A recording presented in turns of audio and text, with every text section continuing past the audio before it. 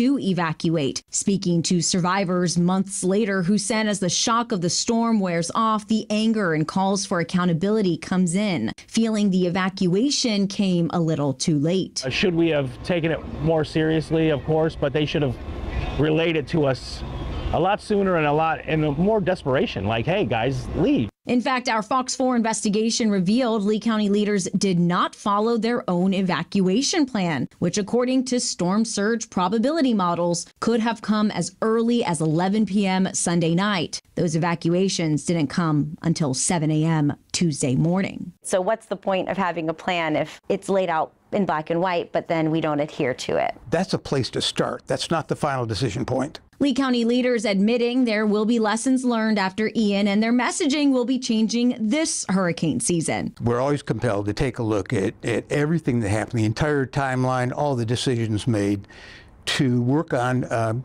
getting better for the next time. This while there are also lessons to be learned for all of us, as explained by Stacey Verdream. I just think by telling this story, if we can save one person's life, then that means everything. Speaking to us days after her uncle Mike was named as one of the 149 lives lost. His body found 2 days after Ian hit on Matt Lachey. He was found in the water. Stacey sharing his story for a reason. There is a message here that you wanted to share in sharing your Uncle Mike's story. People will hear this and see this, and the people who live in Florida might think twice and hopefully evacuate the next time a hurricane is coming our way, so other family members don't have to go through this.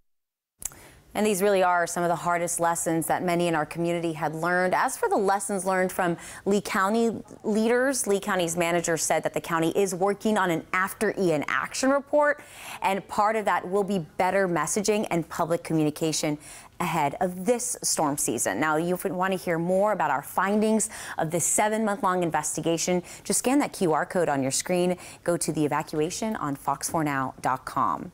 Also, one of the lessons we learned during Hurricane Ian was the way we read forecasts and how those can be refined. Now, leading up to Ian and in the days after, leaders have said that Ian's shifting cone, which looks like this, they said that it was difficult to track. 48 hours they were on the periphery. Cone 72 hours before the storm, we still were not in the cone.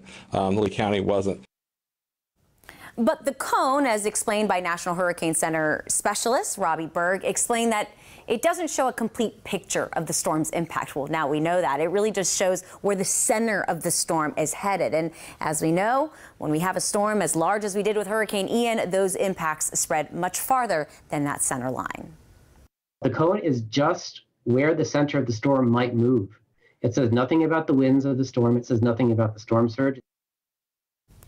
And for instance, when Hurricane Ian was tracking toward Tampa, the outside of the cone that you see here was still touching Lee County's barrier islands, and all of Charlotte County was inside of the cone. But with a storm like Ian, more than 100 miles wide, even if the eye did go over Tampa directly, people in southwest Florida would still feel the impacts, including deadly storm surge. Cuyahoga County was never in Ian's forecast cone, but still had 6 to 10 feet of surge because of it. That's why National Weather Service meteorologist Daniel Noah said it's important that we look at all of the available data and potential impact instead of just where the center of the storm is tracking.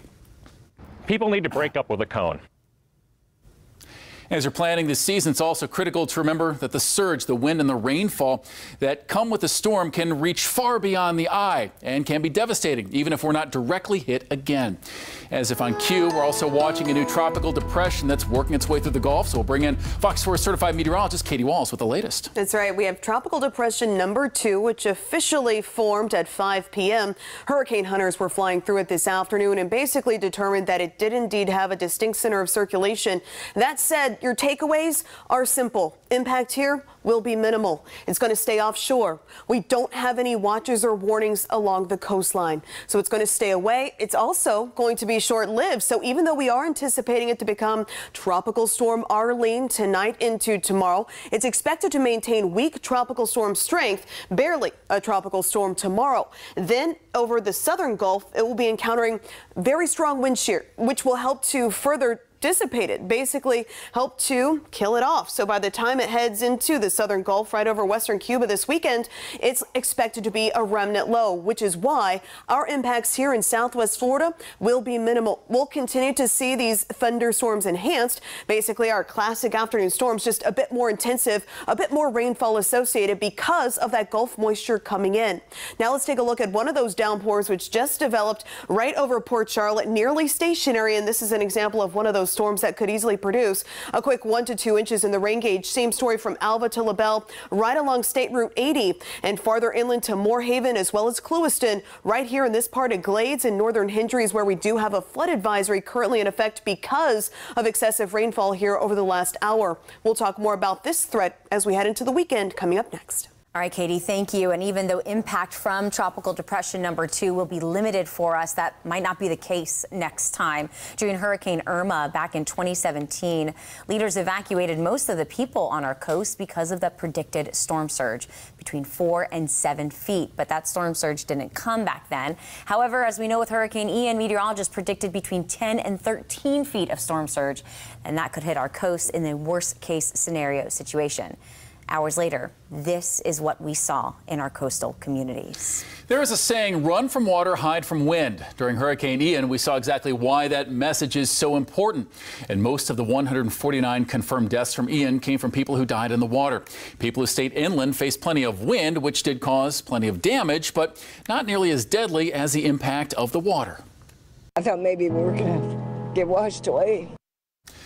That floodwater sweeping away cars, boats, entire homes. Experts say storm surge reached as high as 13 feet in some parts of Lee County, and also making meteorologists' worst-case scenarios a reality. The National Hurricane Center's goal over the next few years is to rethink how the public ultimately sees forecasts and models. Those experts tell Fox 4 meteorologist